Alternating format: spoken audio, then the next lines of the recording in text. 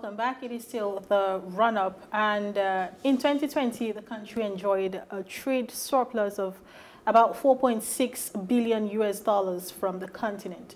And Africa takes up a 20% share of Nigeria's exports. Economic links between Nigeria and the rest of the continent should grow under the African Continental Free Trade Area. And as the country charts a pathway from its dependence on oil exports, the planned review of Nigeria's foreign policy must be evidence-driven. To benefit the country and its citizens, the interest of both should first be clearly defined. And while Nigeria does need to rethink its approach to engaging the wider world, it shouldn't lose sight of Africa's continued relevance in its affairs.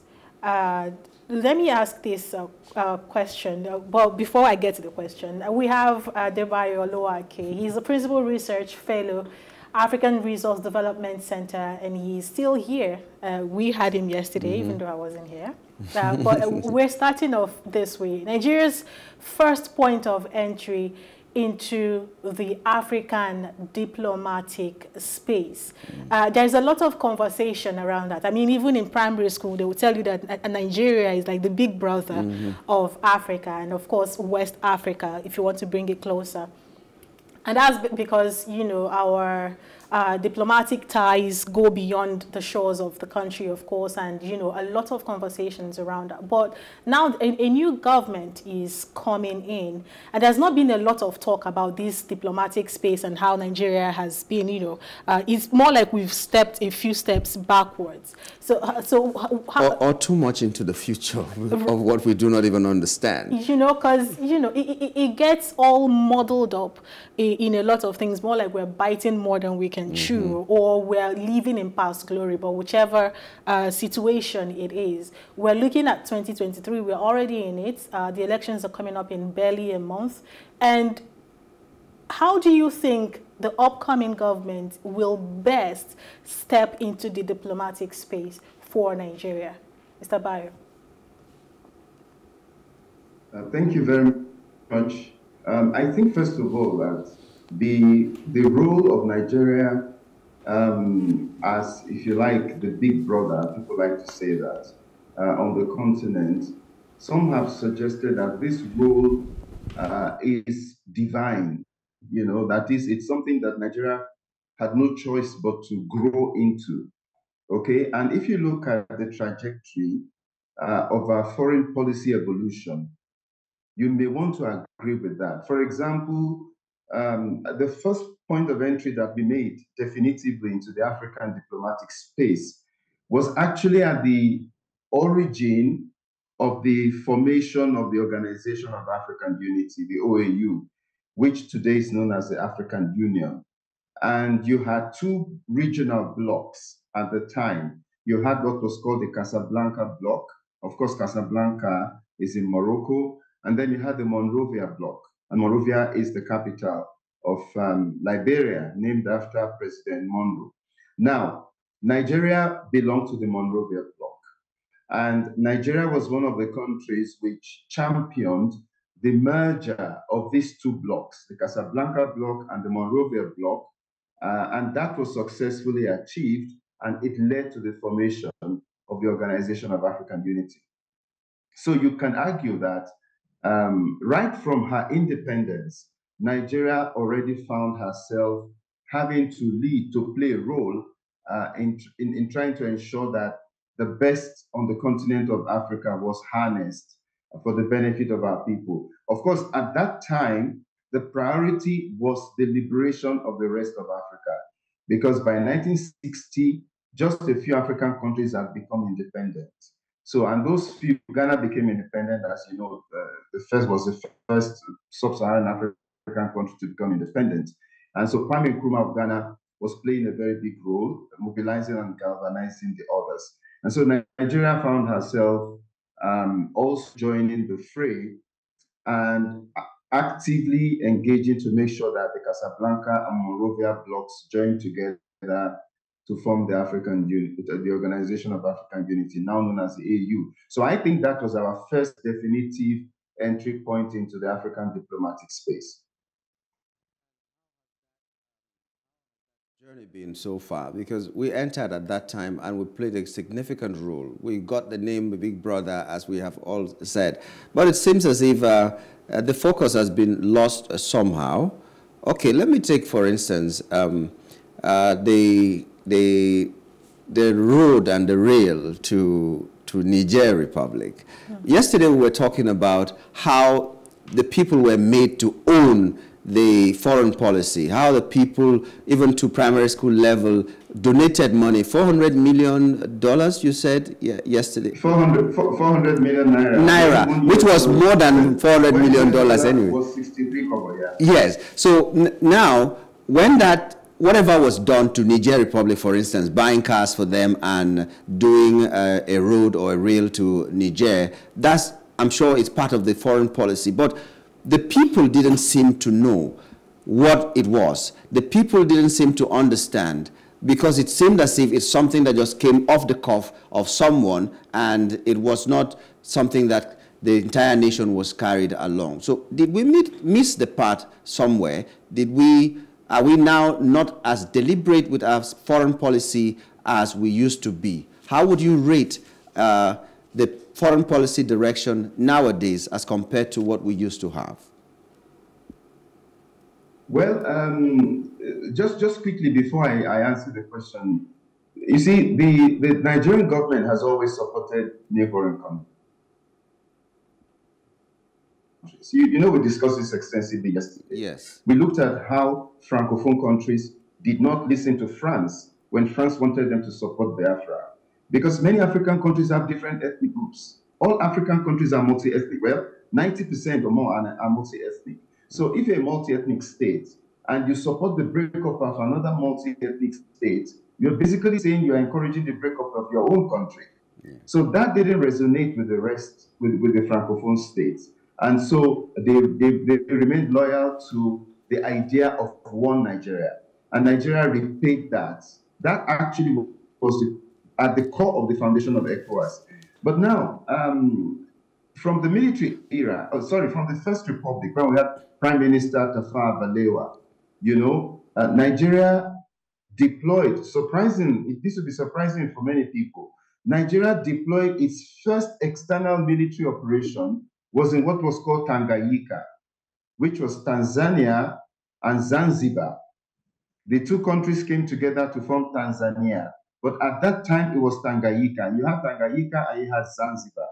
And in Tanganyika, the army rebelled against the government. And there was the army mutinied against the government.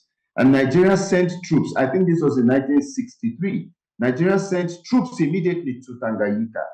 You know, people don't talk about that when they talk about Nigeria's foreign policy. But that was a very, very bold move at that time. And then later on, Nigeria sent troops into Congo Kinshasa, which later became known as Zaire, and today is known as the Democratic Republic of Congo. And those were the origins of what you may call an activist foreign policy.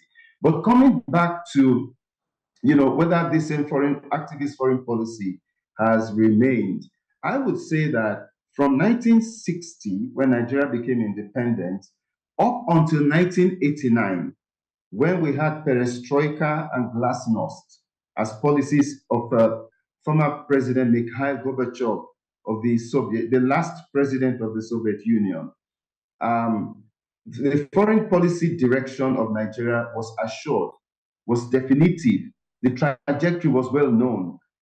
But when President Gorbachev launched perestroika and glasnost to reform the old Soviet Union, this had significant impact on international relations, and it affected the foreign policies of so many countries, because don't forget that we were clamoring for the liberation of African states, and the Soviet Union played a big role in that. Cuba played a big role in that.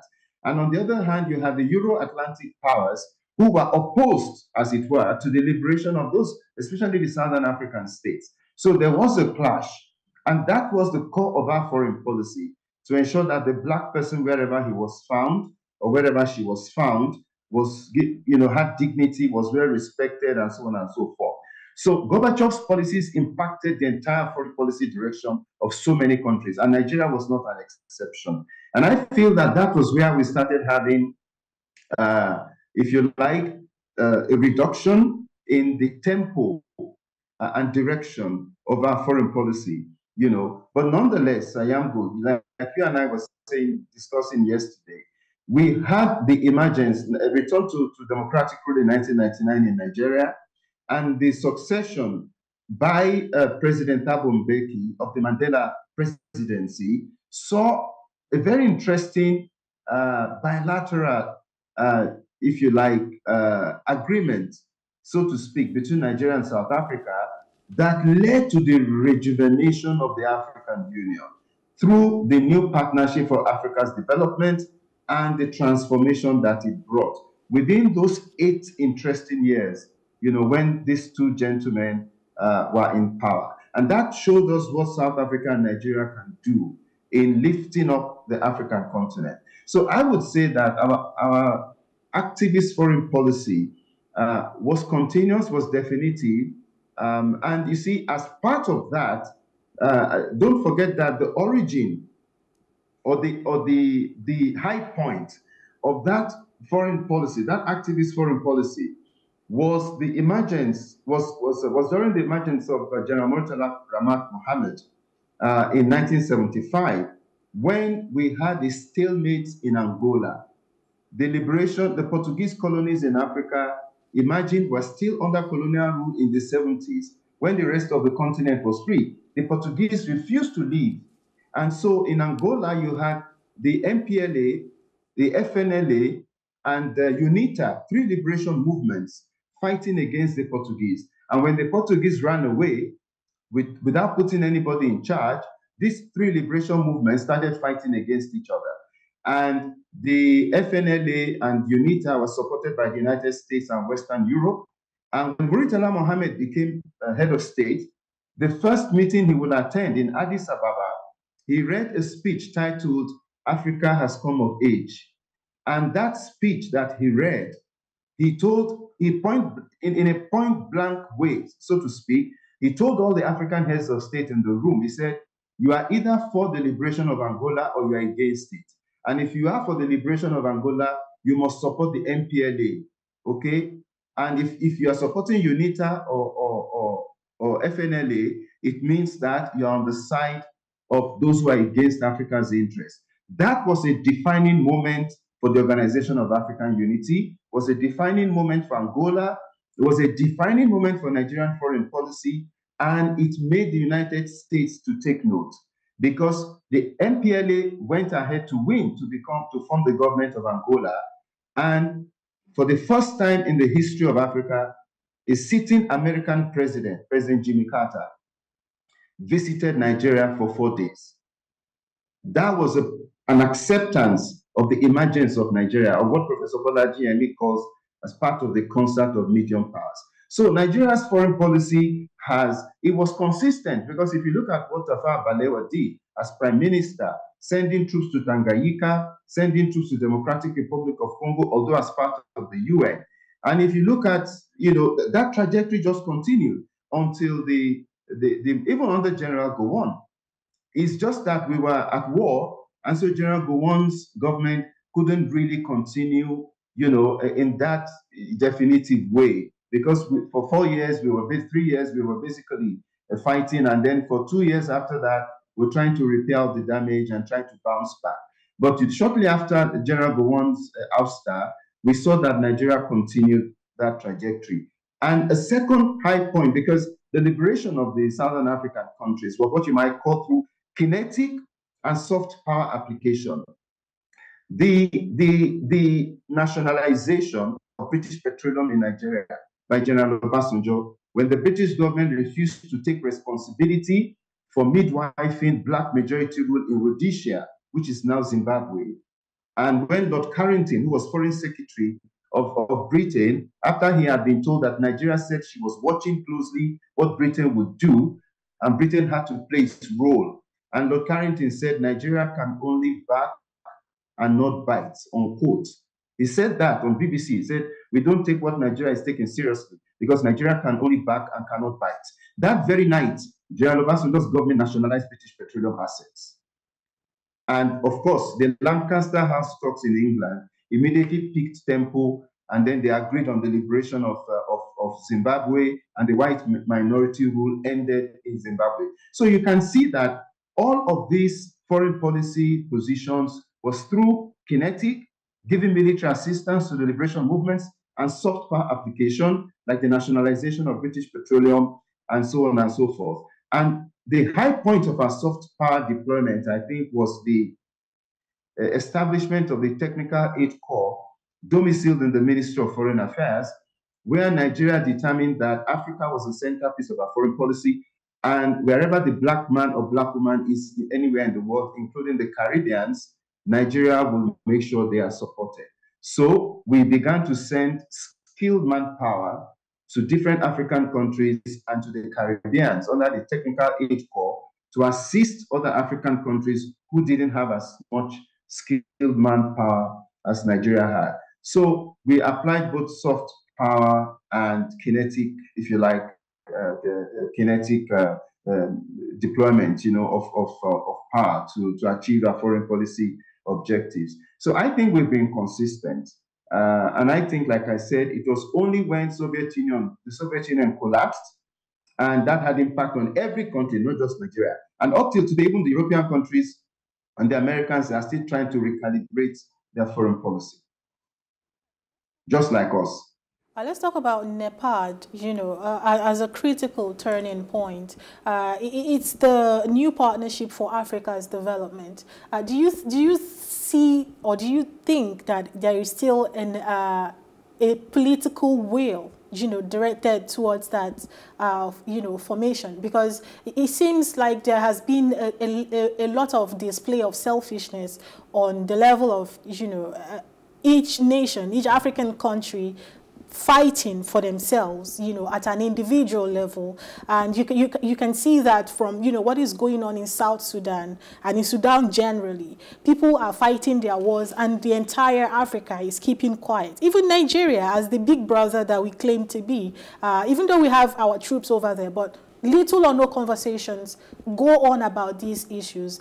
Meanwhile, we have NEPAD, and it is still, supposed to be functional. Do you see a political will to step back to the beginning of for the reason for the formation of this organization in the first place, and to bring Africa together, if not as a United States of Africa, which might be nice if it ever happens, but at least as the brotherhood that we've always shared, that we've always had? I mean, the African tradition is such that, you are your brother's keeper. If your neighbor is wailing, you are wailing along with him, and you're mourning along with him. How do you react to that? Thank you very much, Chichi, and that's a very, very brilliant question. The African Union aims to have a United States of Africa, just like you said.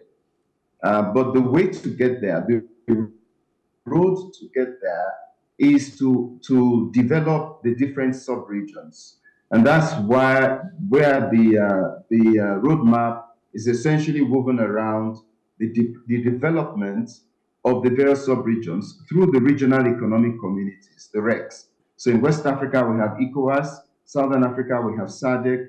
In East Africa, we have the East African Community. And in Central Africa, we have the Central African Customs Union. Now, if you look at all these regional economic communities, and yesterday we made an allusion to that, the most advanced of those regional economic communities is ECOWAS. And yesterday when we were talking about ECOWAS, we highlighted all the achievements of ECOWAS, including the introduction of free movement. ECOWAS started visa-free movement many years before even Schengen started in Europe. ECOWAS became the first regional economic community to have a community passport, the ECOWAS passport. And all of this happened, by the way, when Nigeria returned to democracy in 1999. Nigeria was able to mobilize and galvanize the rest of West Africa. But if you look, comparatively, if you look at SADC, ECOWAS also became the first sub-regional body in the world to deploy a Pacific instrument for the resolution of conflict. That was ECOMOG. And ECOMOG became the first military Pacific instrument in the world to carry out peace enforcement, what the United Nations calls Chapter 7 operations. Even the UN had not undertaken Chapter 7 operations when ECOMOG switched from white helmet operations to green helmet operations in Liberia. So these are some of the monumental achievements of ECOWAS, which are underplayed even by Africans themselves, who do not understand, or some of whom do not understand or appreciate the significant progress that this body has made. So if you look like South Sudan that you mentioned, the problem in that region is because the region is not as harmonious as the West African sub-region, and when today you can count several Pacific instruments that ECOWAS alone has deployed. You had ECOMOG 1 in Liberia, you had ECOMOG 2 in Sierra Leone, you had ECOMISI, that is ECOWAS mission in Cote d'Ivoire, you had ECOMOG in Guinea-Bissau, you had ECOMIG, ECOWAS mission in Gambia, which is the most recent. So if you count, almost 6 different Pacific instruments, whereas Southern African countries, for example, are now only able to deploy their first Pacific instrument into Mozambique. So if the problem in East Africa or Horn of Africa is largely because, in my view, and I say this respectfully, not that I'm disdaining the other sub-regions, it's just because I think those sub-regions have not developed their regional economic community to the level to which the West Africans have. And that's what the African Union has agreed should be the if you like, the planks on which the emerging United States of Africa should hinge. Now, if we come to NEPAD, which was your question proper, I agree with you. I think it has lost steam, okay? Most of the achievements of NEPAD, if you even look at, for example, when NEPAD was launched and was being vigorously pursued, every African country was under obligation to set up a ministry of integration and cooperation in Africa. And all African countries went ahead to set up their ministries of integration and cooperation. Because why? We were more or less trading and collaborating with our former colonial powers, colonial masters, rather than with ourselves. And one of the achievements of the new Partnership for African Development was to ensure that we as Africans can trade with ourselves, can visit ourselves, can build on the bonds, the fraternal bonds, the cultural bonds, the ethnic bonds that already exist, in pre-colonial times. And the fire seems to have gone down. But one good thing is that, and maybe this will give you comfort, Uche, because you asked the question. One good thing is that the African Continental Free Trade Area, which even President Buhari had to sign, Nigeria's, they accept, he had to sign the treaty and he had to go to Parliament for ratification. That African Continental Free Trade Area is a byproduct of NEPAD. So even if NEPAD isn't as, vigorous or vibrant that you can see today, the fruits of NEPAD are still hanging around. But I agree with you that our leaders today need to vigorously, embrace those aspects of NEPAD that we need to forcefully or radically implement. And just permit me to quickly add that President Julius Nyerere, the first president of Tanzania, there was something he often said. And as a young person, when I heard him, I really never understood that statement until many, many years later, I had the opportunity of being posted to East Africa, and I could actually visit Tanzania, on missions. And I now appreciated, and then visiting other African countries, I now seriously appreciated what President Nyerere was saying. President Nyerere was making a very good point. He said, listen, all African countries are not equally endowed. So if, for example, we all agree, for example, that we need to build cars. Let me use power generation. Let me not use cars. We all need electricity in Africa, okay? Some countries are endowed with electricity potentials. They have big rivers and so on. Some don't have. And if you look at the quarrel between Ethiopia, Sudan, and Egypt today, because Ethiopia built a dam on the Blue Nile. I'm sure you're following that argument. Yeah. So you can just imagine what Nyerere was saying. He said, listen, every country doesn't have to build a hydroelectric station. Let the country that is better endowed, let that country go ahead and build it. Okay? And then let an agreement be made so that countries that don't have such resources can benefit from the electricity that will come from there. And they can get it at a reasonable cost and so on and so forth. In other words, let us cite projects and let projects be community owned or let projects be regionally owned. There's no reason for Ghana to set up a vehicle plant and then Togo sets up a vehicle plant and then Benin sets up a vehicle plant. Maybe Ghana and Nigeria can have vehicle plants and we all sell, and then maybe Cote d'Ivoire as well, and we sell to the rest of West Africa. So this is the spirit of NEPAD, which when President Nyerere was saying that, we were not even thinking of NEPAD. But then NEPAD has come. But like I said, the next president of Nigeria, and that's one of the things one would expect, will need to do a lot to actually ensure that the letter and spirit of NEPAD is brought back alive. Okay, because that was our next question to just wrap it up here on this segment. Just asking you, what are these critical things that the next government should do, the next president particularly will have to do to strengthen our relationship with other African countries before we talk about the globe, but African countries for today. Just briefly before we take the next. Yes, sure. Number one, let's talk specifically to Nigeria, our what we call instruments of foreign policy. Instruments of foreign policy is the president of Nigeria, the Minister of Foreign Affairs, the Minister of Foreign Affairs, and our diplomats, okay? And then our military and our economic resources and so on and so forth. Number one, I think that President Buhari has launched, he's been practicing, although he's not calling it what I would call it now, but that's what he's been trying to do. Citizen diplomacy, that wherever Nigerian citizens are, he will make sure they do not suffer. And when I was in India, for instance, the president came to India, and I know he insisted he wanted to talk to all Nigerians there. And I see him doing this in every country he goes to. And going further than that, to give concrete expression to it, he set up the Diaspora Commission.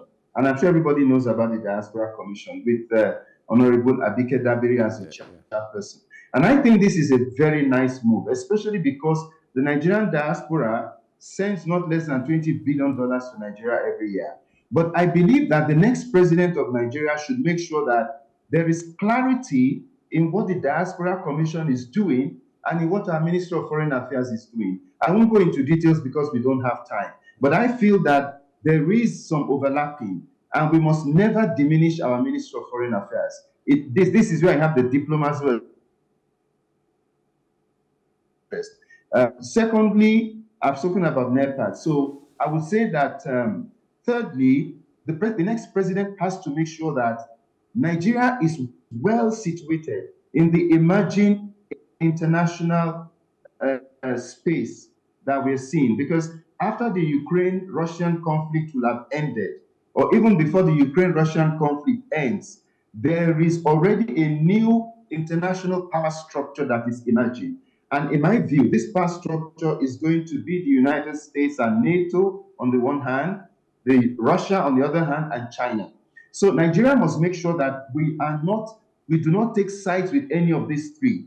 We must maintain our neutrality in a way that guarantees our own interest. You know, I feel strongly that we should not align with any of these three. So if you like, maybe the non-alignment of the 70s will be coming back, because we are going to end up in an arms race, and we are going to end up in a trilateral international global system. So I feel that the Nigerian president has to work hard to make sure that we remain neutral and can take the advantages and benefits of that neutrality. Okay. Well, thank you very much, Bayo. If you think of something else, that might come a little bit later. But for now, we'll just take a break. And when we return, we'll be talking about building collapse in Lagos State and what the next government should do to make sure that these things, if not totally eradicated, reduced. The incidences of buildings collapsing almost on a monthly basis in Lagos State. In a populated environment like ours, we should never have incidents like that. If it is avoidable, let's know how to avoid it. We'll be joined by Mr. Friday Chukwu, who is an engineer in that sector, and he will be telling us what are the causes and what can be done about that. Stay with us.